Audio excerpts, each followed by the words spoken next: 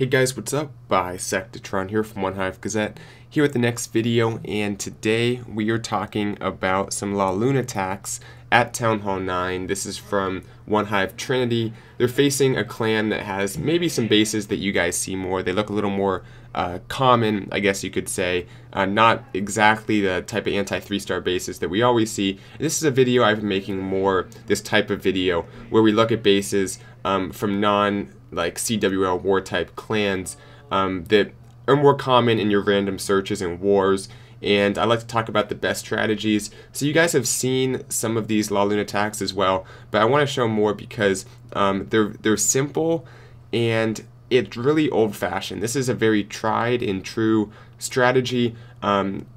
Ever since Lava Hounds were released, basically, people have been using these kind of hybrid attacks. Now this one didn't even have any Lava Hounds in it, but I wanted to show it as part of this video because it shows that base identification is key, and these core air defenses are setting the base up to be hollowed out in the middle by some kind of big kill squad. In this case, 3 golems, the heroes, bowlers, and used in loons on the back end as a nice complement. So if you don't have high-level heroes, if you don't have bowlers, Valks are going to be your friend here. They are a very high DPS, tanky troop. They're going to be better than bringing a bunch of golems. 1 golem and Valks will kind of do the job in place of this big 3 golem bowler kill squad. You just got to make sure you have a heal spell or two to keep them up. The rages are less important if you have a lot of Valks. So that's something you can substitute in, but in this case, he goes with kind of the more typical stoned kill squad, we call it, because it has those 3 golems as well as the bowlers. I think there's like 4 giant bombs right there. I'm surprised his troops survived. Now that I look at that, there's like 4 little marks there. But he gets all the air defenses, doesn't get that last expo, but that's not that big of a deal. Gets pretty low on HP there. The queen's still up, and I think she will survive this attack. That golem's doing some nice tanking. I would have liked to see a few, oh yeah, they're the loons. Very good timing, because that golem's tanking at the bottom of the screen there, and then just deploys these balloons. He has a heal spell he doesn't really even need. Defenses can all be targeted, and if you go back to my last video on things not to do when you're building your base, you can see the way that all of these defenses can be targeted individually by balloons really made it too easy to do this type of strategy on it. So nice attack, has the haste and a swag heal spell, it looks like. Good stuff there, good base identification. We'll take a look at some more typical hybrid attacks, and you guys can just kind of see the techniques once again in this video. Something I've made videos on in the past, but I want to focus even more on this strategy, especially right now, because Lava Hounds, Loons, very powerful combo, often overlooked. We know hogs are good for sure, but I think in a way it can be more consistent using LaLoon if the base does not have any like of the major things that are used to defend against it, like the air defenses not being in places where all the nearby air targeting defenses can be tanked by Lava Hound, stuff like that, which a lot of these bases tend to neglect those type of techniques. So this one was a nice attack here. You can see how many balloons he'll have left up at the end here. But the queen next to a bunch of valuable defenses, including air defenses, the CC is there, all these wizard towers. Unfortunately, these archer towers go down too quickly, so the golems actually don't go inside the base. That's something you have to be careful of, is you got to make sure there's something that's going to draw these golems inside the base. I would have liked to see this jump spell be placed off to the side a little bit to allow one of those golems to come on in, but I guess he wanted to make sure that the bowlers went straight on through along with the king and the queen.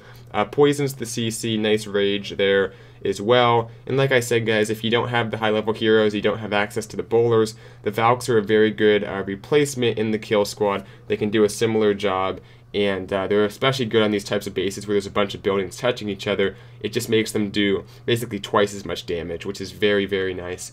So here are these Lava Hounds. You can see at Town Hall 9, these Lava Hounds are going to last so long on these air defenses. That's one thing if you're at Town Hall 10. If you look back at these Town Hall 9 attacks, you'll be so surprised how long these Lava Hounds actually survive, because with single Infernos these days, Lava Hounds just get evaporated.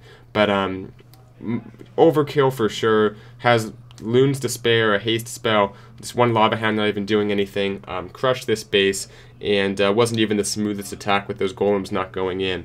So that's a very nice example of how you want to do it when you see these types of bases that really don't have those components that we typically associate with anti-3-star bases. Okay, one more attack here, number 19, as we wrap up this video, and another nice LaLoon attack. Just kind of the basic stuff that's working, going at the queen. This one's maybe a little more anti-3-star-esque, but it has those air defenses in some convenient positions for Lava Hounds for sure. So going to come at this base, wide funnel, as Town Hall 9 typically you do. It works well. You can see these wizards are going to get some good value taking out these archer towers because the golems are taking all point defense in the area. Now that one golem's going for a bit of a walk, actually both of them. This is another one of these attacks where the golem's going a walk. Luckily he gets those wall breakers down in time while the defenses are still a little bit distracted. So you got to be careful when you don't have a golem out in front. Luckily level 30 heroes can bail you out oftentimes, along with these level 3 bowlers. Very powerful at Town Hall 9. So even without the golems, he at least got some of that point defense taken out. So all that really is hurting the kill squad is the CC troops, which the queen can deal with. And they're going to get pretty far into the base. I think maybe even get these air sweepers here, which are helpful because they're kind of pointing towards where the LaLoon's coming from. So queen gets up in here. The ability will take out a lot of these defenses, and then it'll be time for LaLoon. One thing, don't wait too long. As soon as your kill squad's pretty much done, start deploying your Lava Hounds. Keep an eye on like your queen for her ability.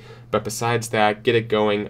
Oftentimes if you do it right, the queen might survive and help with cleanup, help take out more defenses, kind of like she is right now as she gets that wizard tower right there. But this is just too easy with this air defense tanking the Teslas right there. So very convenient how everything works out on the way this base is designed. All defenses on those Lava Hounds, and these loons will just crush the base. Queen was actually hanging on by a thread until that cannon got her at the end.